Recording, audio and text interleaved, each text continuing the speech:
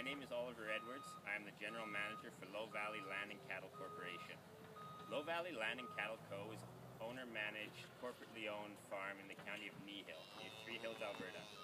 Our farming enterprise started in the spring of 2015 when 5 like-minded producers from across the country collaborated their resources and experiences together to start a farming business in today's thriving ag economy. By doing this, we have spread out the financial risk over 5 equal shareholders. This ensures that we stay competitive in the agricultural industry by having shareholders with both practical farm experience and academic success at Olds College. Our operation consists of 2,000 acres of cropland in which we plant a 3-year rotation of canola, barley, and wheat. We have also the facilities in place for a 1,000-head feeder cattle operation, but due to the current market activity, we are deferring that venture to a more favorable time when it is economically sustainable to do so.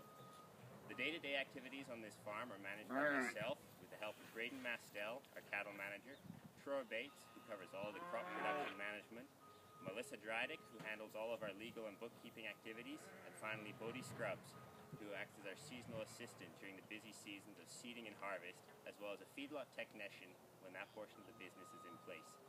We look forward to our first production season starting this spring.